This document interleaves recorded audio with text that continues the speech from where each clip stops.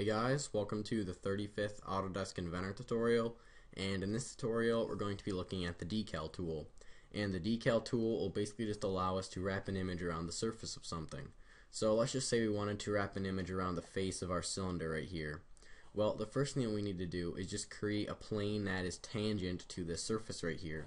So if I rotate this around, we just need to basically create a plane that is tangent to this circle.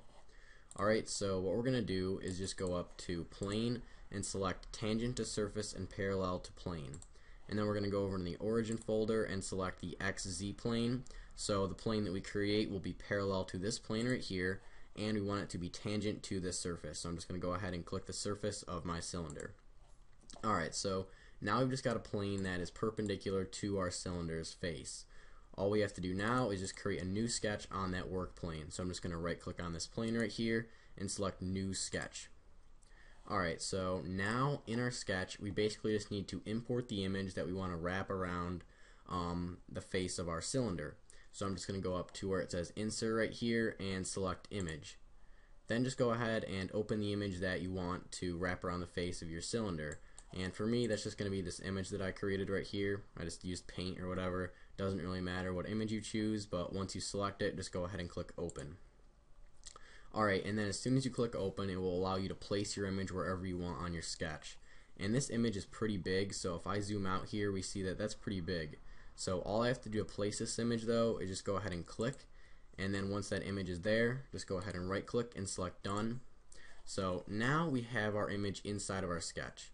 All we have to do now is really resize it, and to do that, just go ahead and double click inside it and select, click and drag on one of the sides, and that'll basically just allow you to resize it to any size you want. You can make it bigger or smaller, but we obviously need to make this a lot smaller to fit on the side of our cylinder right there. So once you have it to the right size, just go ahead and drag it back onto the face of your cylinder.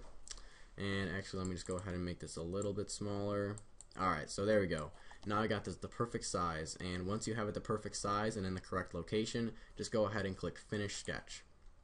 So now we can go ahead and use the Decal Tool, and to get to the Decal Tool, you're going to have to go up here where it says Create and just go ahead and click that drop down arrow right there, and as soon as you do so, you should see this Decal Tool show right up, and go ahead and click on that.